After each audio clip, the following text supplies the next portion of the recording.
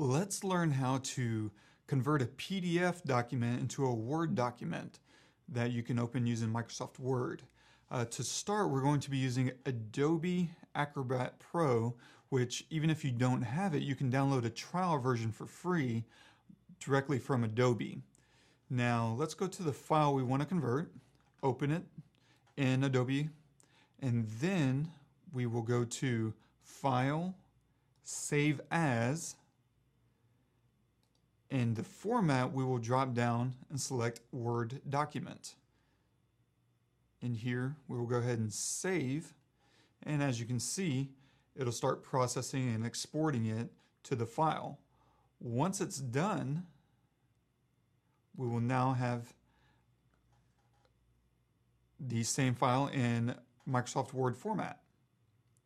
Let's go ahead and open it and take a quick look.